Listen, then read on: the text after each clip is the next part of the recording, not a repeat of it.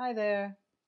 This is Reading Zen and the Art of Motorcycle Maintenance, and this is Chapter 29, Part 1.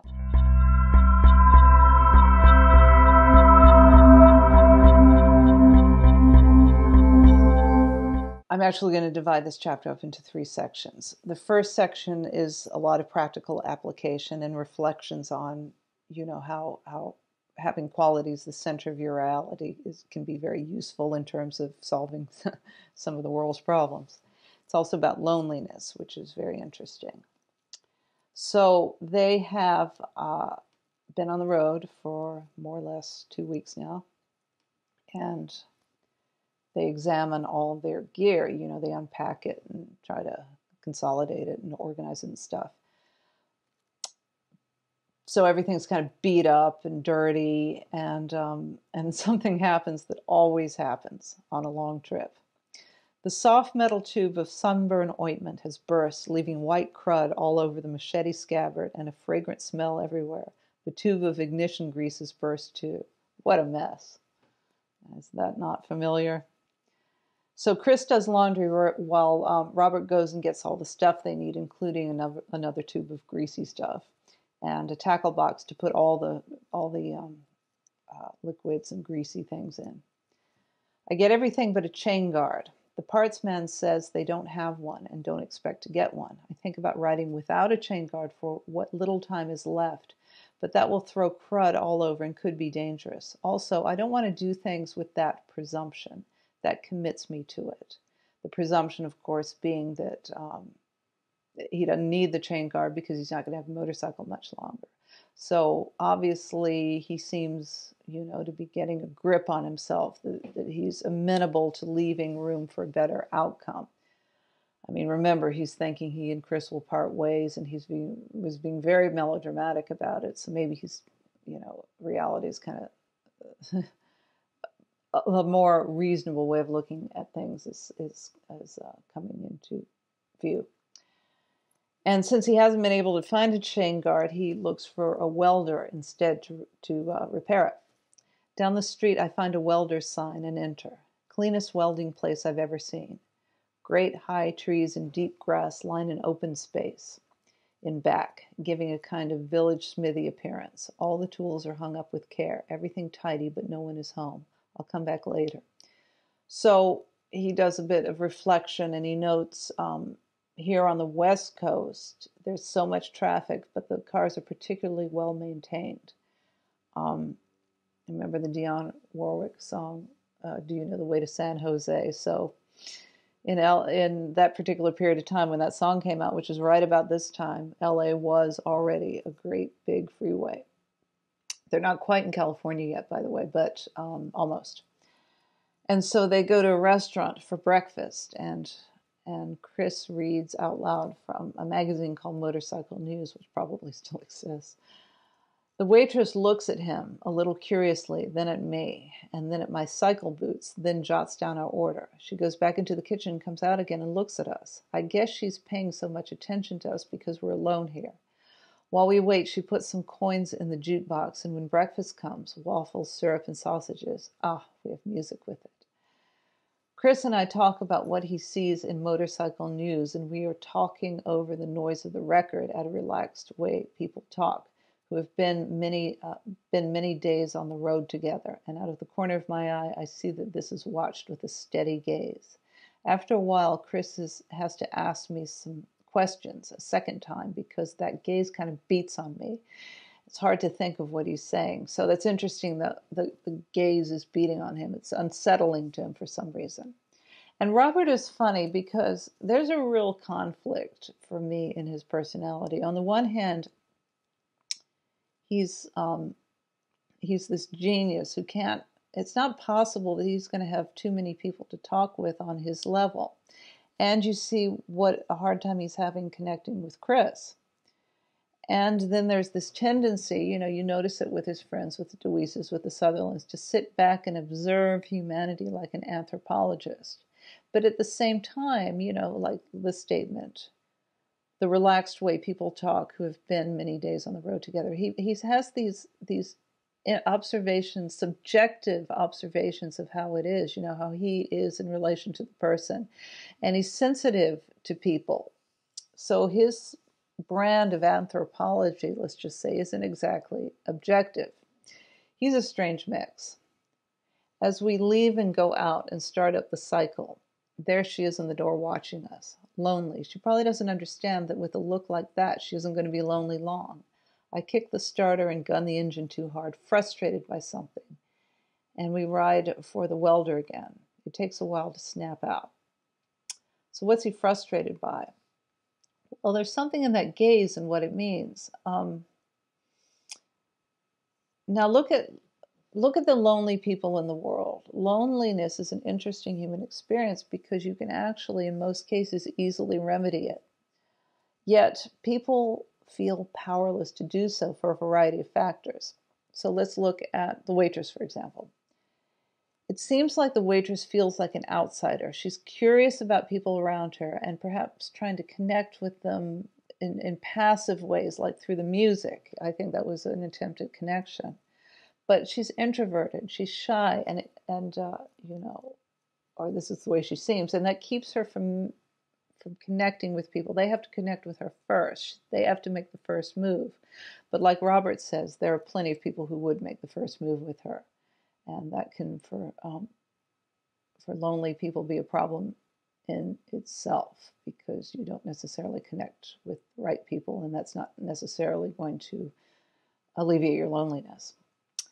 The welder, on the other hand, is a different flavor of lonely. He's kind of a jerk, and he keeps people away from him by being a jerk. So listen to this guy. The welder is an old man in his 60s or 70s, and he looks at me disdainfully, a complete reversal from the waitress. I explain about the chain guard, and after a while he says, "I'm not taking it off for you. You'll have to take it off." I do this and show it to him. He says, "It's full of grease." I find a stick out in back under the spreading chestnut tree and scrape all the grease into a trash barrel. From a distance, he says, "There's some solvent in that pan over there." I see the flat pan and get out the remaining grease with some leaves and solvent. So it turns out the guy's an amazing welder. He's really skilled. He's that type of skilled craftsperson that takes his time and then does it absolutely right. And he repairs the chain guard with a deftness that totally impresses Robert. But this tacit disdain continues for the whole repair job. He represents another kind of loneliness, the kind of loneliness who have a lot to offer to the world in terms of their skill or ability. But for whatever reason, they can't connect. And that skill should be a way of connecting with people. And a little bit in this chapter, you're going to see how it can be. But this person can't. He has the skill, and but he can't connect with people because he's suspicious of humanity. No holes. You can hardly see the weld. That's beautiful, I say. $1, he says without smiling. Then I catch a funny, quizzical look within his glance. Does he wonder if he's overcharged? No, something else. Lonely, the same as the waitress. Perhaps he thinks I'm bullshitting him. Who appreciates work like this anymore? So someone who's been burned and spurned and disappointed by people in life are also going to project that disappointment onto random strangers, onto their clients. Let's just say people like Robert are going to get the brunt of the lack of appreciation he feels. And, that shitty thing that he did with making Robert clean the grease off, that's sort of like saying, well, I'm skilled and you're not. And that kind of goes with this package. Don't give me this thing like that. If I'm going to work on it, it better be clean, which is kind of not very good customer service. This kind of loneliness is a vicious circle. You get, so say you get mistreated or abused, or you have a shitty childhood. So then you become wary and suspicious as a defense. And through that suspicious behavior, the way you act because you're suspicious of people, you have a negative attitude towards them. Your first sense of them is negativity, this projection. So you turn people off by the way you respond to them. And then they respond to you negatively because you're not very nice to them. And that just justifies your belief that people suck. It's a terrible vicious circle. This really is the wheel of samsara. And so this is another common manifestation of loneliness. And so Robert, too, and Phaedrus are a version of loneliness. Both are driven by, both possess this exceptional intelligence. And maybe that outsider stance of Robert is due to that. His tendency is his absolute tendency to analyze. He just has to do it because he's so smart and observe. Phaedrus, of course, was lonely because his genius had allowed him to see through to the substrate of reality that no one else could see. And that, of course, is going to be very isolating. And it was throughout his entire college career until he was able to connect with his students with the quality essays. But for most of his career, it's alienating. It makes him fixated on one thing and just neglect everything around him, and including his relationships, big time.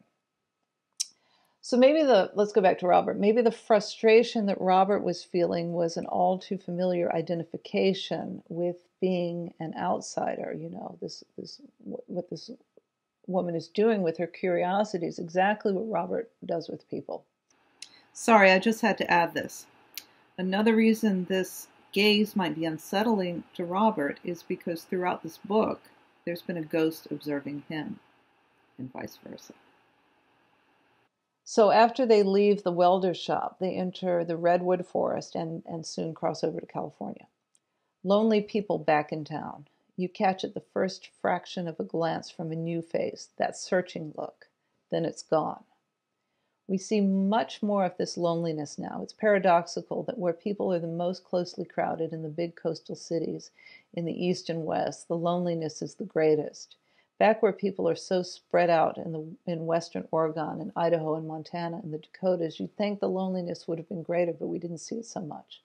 An explanation, I suppose, is that the physical distance between people has nothing to do with loneliness. It's psychic distance. And in Montana and Idaho, the physical distances are big, but the psychic distances between people are small. Here, it's reversed. And this is an excellent observation because loneliness in general has little to do with physical distance. It's an internal phenomenon most of the time. And we've seen three variations of it: the shy outsider, the person who's defended and suspicious and negative, and the person whose cognitive reality just can't be understood by most people. But Robert has a fourth explanation of loneliness, of the specific type of loneliness that happens in the city, and let's just say in a technologically advanced situation. And this is the one we see a lot of these days. It's the primary America we're in. It hit the night before last in Prineville Junction, and it's been with us ever since. There's this primary America of freeways and jet flights and TV and movie spectaculars, and people caught up in this primary America seem to go through huge portions of their lives without much consciousness of what's immediately around them. Isn't that the case? So this loneliness, let's look at this in terms of brain science. It's a rupture in the ability to connect. So basically, it's that type of sustained attention to another person, to be in relation with them, to talk for an hour or so, that becomes dull compared to the instant gratification of shiny internet objects. And that's a lot what's going on here. This is how he puts it. The media have convinced them that what's right around them is unimportant. And that's why they're lonely. You see it in their faces. First, the little flicker of searching. And then when they look at you, you're just kind of an object. You don't count. You're not what they're looking for. You're not on TV. Again, this is another example of why Pirsig's work is so useful to us now. He's already saw how television, which pretty much has the same components of the virtual world, although even the virtual world is much faster. The attention span is even lower. And these TV shows and stuff, they emulate life, but more exciting and more attractive. So these lonely people he runs across in the cities not only have this problem, but they're so removed from nature. And the natural cycle of time, let's say, and the connection with nature. And they've been relieved of this, of the necessity to interact with nature, with the raw physical environment by progress. And that was the beginning of what we're really suffering from today. So you get addicted to instant gratification from television and now from the internet. And like I said, the neurochemistry makes it even more difficult for you to go into a mode where you need sustained attention. This is a major problem that we're going through. And I would say, and I'm going to reiterate this, I'm also talking to myself, in order to have a quality existence, you really are going to have to figure out a way to get off the internet for a lot of the day, as much as you can.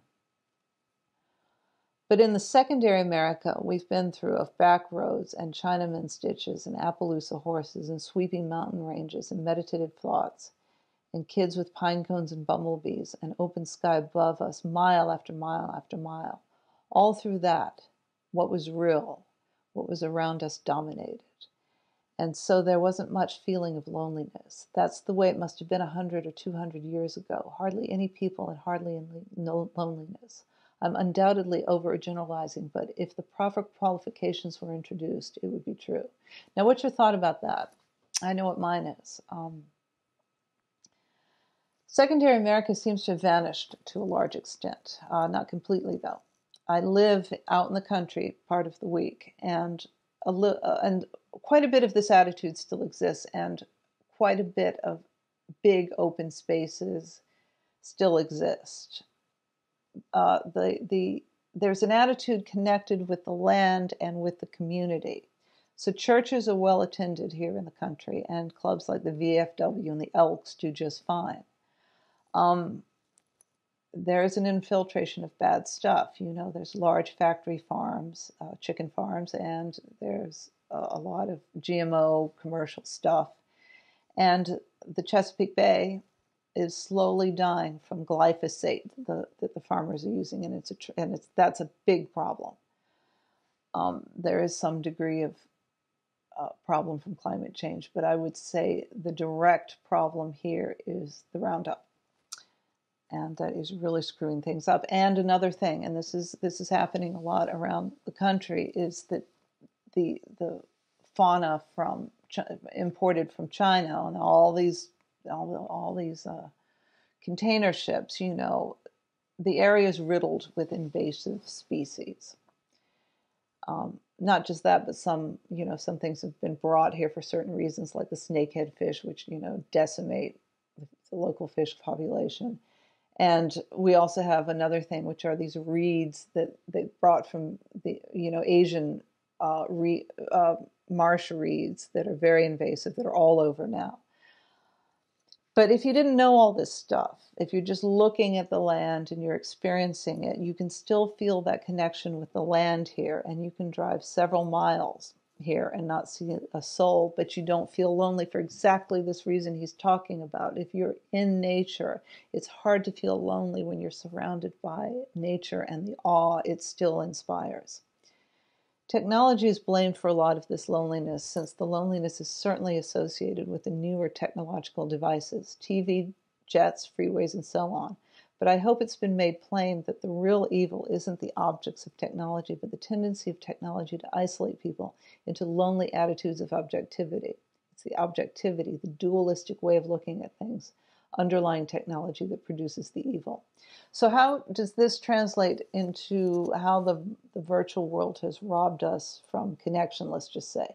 Because the virtual world takes an objective stance as to what's good in life. So they'll extract out of life the tender romantic moments, being at one's physical peak, monetary success, exciting, breathtaking experiences, and then in a calculated, objective way, people creating content, media content, will say, this is what's good and life should be this, and this is what our virtual world is going to contain.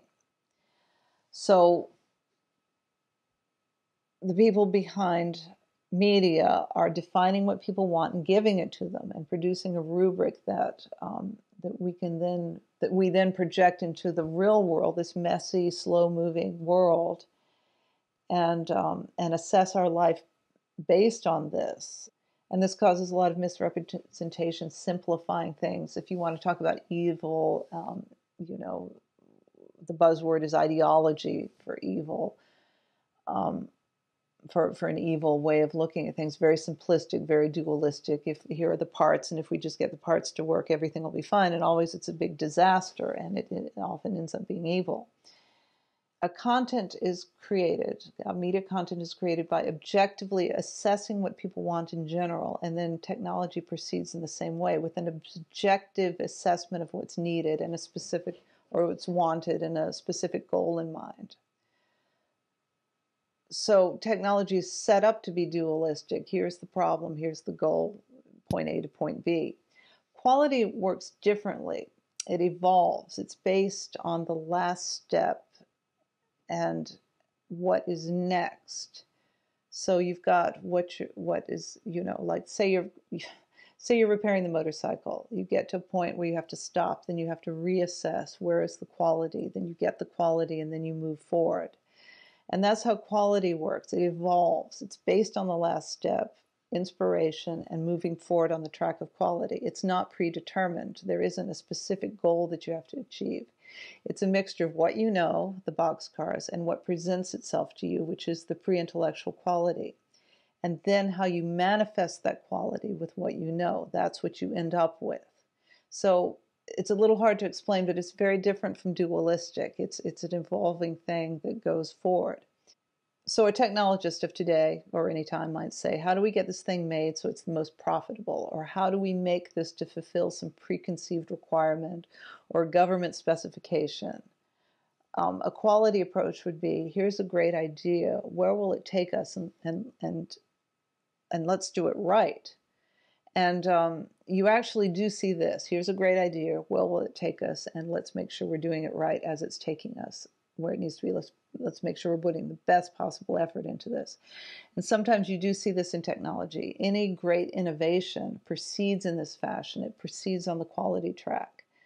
But once it's established, it becomes mired in dualistic thinking, which I interpret as the need to be efficient, adequate, or profitable. But likely all three. And that is the preconceived dualistic notion, and you can see how that is going to result in something that's not so good. So my takeaway from the gumption trap, Chautauqua, and thinking about this a lot, is that the stance of objectivity results in not being motivated by quality, but by, again, what is adequate, what is efficient, and what is profitable. Now, these three things aren't bad in themselves, and maybe one variation of these might be the highest quality decision at that time. Remember that the trip that Chris and Robert go on is the highest quality thing Robert could think of doing. It may not really ultimately be the best thing, but it's the best thing he could think of at that time. So it was adequate, but it was the highest quality decision. So I hope that makes sense. And sometimes things need to be profitable. The highest quality decision is to make sure things are profitable. You know, the highest quality decision you can make sometimes if your bills are due is to make some money. That's why I went to so much trouble to show how technology could be used to destroy the evil. A person who knows how to fix motorcycles with quality is less likely to run short of friends than one that doesn't. And they aren't going to see him as some kind of object either. Quality destroys objectivity every time. So this would be the mechanic who does things right, and people respect him for it and want some of that. You could say the welder was kind of like that, but the trouble with the welder is he had this big psychological block. He didn't use the quality to interact and for his relationships to evolve. He used his skill as a block. And that's the sadness of loneliness. It's like the waitress who didn't realize that she had the capacity not to be lonely, but, you know, with being so passive, maybe the wrong people would come in. So unless you are flexible, and this is the problem with the welder, it was that barrier. He won't let things in. Quality is a back and forth thing. Quality informs you, you manifest it, and that manifestation informs more quality. The point here is you can't be objective when you're doing what you do with quality, because that good is informing you. and back and forth. It's not what's expedient, what's adequate, or what's purely profitable. It's what is emerging. Maybe one of those things, but not necessarily. So you see how a goal, when you're working with quality, the goal, a strict goal isn't going to work. It needs to be kind of, you're going in a direction. Like Neil Gaiman said, the mountain in the distant mountain has to be fuzzy. And this attitude is beautifully expressed here as a way to overcome a major hurdle that nearly all of us face at one time or another. So someone working with quality takes whatever dull job he's stuck with, and they are all sooner or later dull. And just to keep himself amused, starts to look for options of quality and secretly pursues these options just for their own sake, thus making an art out of what he's doing. He's likely to discover that he becomes a much more interesting person, much less of an object to the people around him, because his quality decisions change him too. And not only the job and him, but others too, because the quality tends to fan out like waves. The quality job he didn't think anyone was going to see is seen, and the person who sees it feels a little bit better because of it, and he's likely to pass on that feeling to others. And in that way, the quality tends to keep on going. So Jordan Peterson has a very similar component to his philosophy, and Peter's pragmatism, by the way, and the meaning component that undergirds his theory makes him in a lot of ways very much like Pirsig. So listen to this next bit and compare it with Peterson. My personal feeling is that this is how any further improvement of the world will be done, by individuals making quality decisions, and that's all. God, I don't want to have any more enthusiasms for big programs full of social planning, for big masses of people that leave individual quality out. That can be left alone for a while. There's a place for them, but they've got to be built on a foundation of quality within the individuals involved. And you could say the same thing about technology. I think it's about time to return to the rebuilding of this American resource, individual worth. There are political reactionaries who've been saying something like this for years. I'm not one of them. But to the extent they're talking about real individual worth and not just an excuse for giving more money to the rich, they're right. We do need to return to individual integrity, self-reliance, and old-fashioned gumption. In other words, the return needs to be motivated by the desire to connect with quality, not the manifestation of some political stance. But like I've said before, this is where Peter diverges from Pirsig in recommending particular viewpoints and particular actions that are in the dualistic world.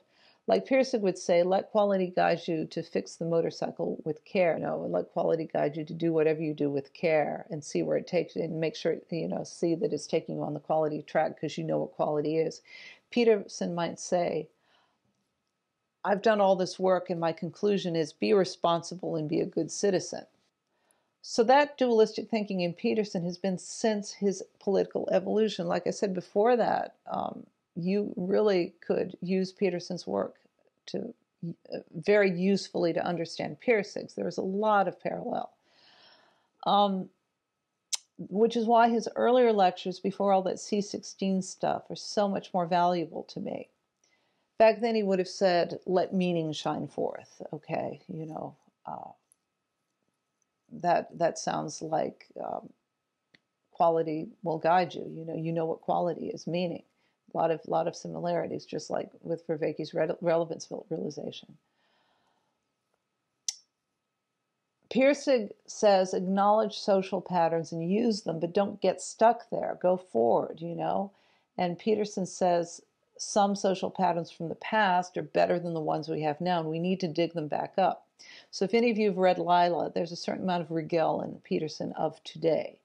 And this is why he's starting to be associated with the political side. Can you imagine, Pirsig really being on one political side or the other? You read through this book, you're going to see things that you could associate with the left and things you can associate with the right.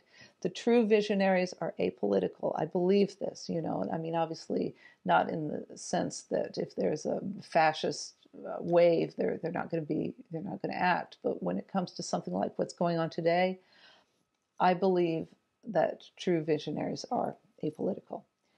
And I think it would have done a lot better in the long run for Peterson to be more that way, but we now have Pirsig for that. Friedrich went on a different path from the idea of individual personal quality decision, and I think it was a wrong one, but perhaps if I was in his circumstances, I would go this way too. He felt that the solution started with a new philosophy, or he saw it as even broader than that, a new spiritual rationality in which the ugliness and the loneliness and the spiritual blankness of dualistic technological reason would become illogical. Reason was no longer to be value-free. Reason was to be subordinate logically to quality. And we've already gone through the updating, let's just say, of reason. So I'm not going to talk too much about that now. We've talked about that in previous chapters. But what I do want to talk about is theory versus practice, and this is actually a big deal. To what extent do you need a philosophy? Do we need a quality metaphysics to be spelled out with diagrams, or do we just need to connect with quality as much as we can and live our lives that way? Pirsig's rationality can be subject-object when it needs to be, but it's ensconced in quality, and this is the pattern of everything. Finite subject-object dynamics ensconced in a bigger, non-dualistic reality. And this is the pattern of everything, if you're willing to see it. And that's the beauty of his theory. It mirrors the way things are. That's why quality is mistaken for Tao. So look at Jonathan Pageau. It's very similar. Science is nested in religion. And although that religion, in Pageau's framework, that religion manifests imagistically. And I think Pirsig would go one more step down to the substrate, to the origin of those images. Behind quality, there can be God or not. Either way works. Anyway, in spiritual practice in general, unless we are truly mystics or truly scholars, we need a roadmap and a journey. And he was sure he would find the cause of it not being so back among the ancient Greeks, whose mythos had endowed our culture with the tendency underlying all the evil of our technology, the tendency to do what is reasonable even though it isn't any good. That was the root of the whole thing right there. So today, what would we consider reasonable? Again, it would be something efficient, something profitable, or something that's adequate. All these things are reasonable. And you can already see the problem. It's very easy for something efficient or adequate, something efficient not to be any good. Something adequate usually isn't all that good. It tends to be, adequate. And something that's profitable, that can go either way. But very, very frequently, things that are profitable are not any good if they're just there to be profitable. If they've just been created to be profitable. I said a long time ago that he was in pursuit of the ghost of reason. This is what I meant. Reason and quality become separated in conflict with each other. And quality had been forced under and reason made supreme somewhere back then. And so what ended up happening is material objectivity became the center of our reality. Even much of the religious arguments has to do with whether or not does God exist as an actual object. So if quality is reality, what are the implications of this separation that went way back? Was it necessary to separate so we could, see the material world objectively for the progress that we needed to make to get ourselves in a position we are now? And now we're coming back around and we need to take up the position of quality being the central reality again. Or would we have been better off with quality as the center of reality all along? So that can certainly be a topic of a major philosophical debate, I think. So they go down the road and they are hitting, or just about to hit, the PCH, which is the Pacific Coast Highway that runs all the way down the west coast of the United States, more or less along the ocean. The road leads out of the tall forests now into open gray skies. Along the road are many billboards. Shenley's in warm painted colors goes on forever, but one gets the feeling that Irma's gives tired, mediocre permanence because of the way the paint is cracking on her sign. So that remark about Irma's is amusing. I guess it's an advertising faux pas that any good cognitive science influenced advertiser, which is they all are now, all that persuasion advertising, based on cognitive science these days. And one of those admin would easily point this out, that the emotional association is critical. You know, you're emotionally associated with the shoddiness. That she may be the best hairdresser in the world, but you're never going to believe that because of the shoddy billboard.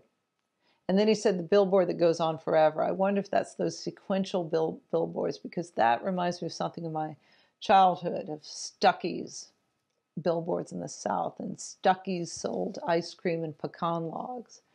And they would have many sequential billboards all the way down to where the actual shop was. So as a kid driving down the road, my grandfather, every time he saw one of these signs, he'd shout out, "Stookies!"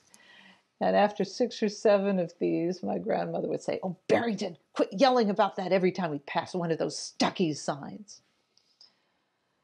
So the rest of this chapter is about searching for the ghost of reason and the prisoner of quality in ancient Greece. I'm probably going to divide that up into 2 more sections. So I hope that made sense, and I will see you next time for chapter 29, part 2.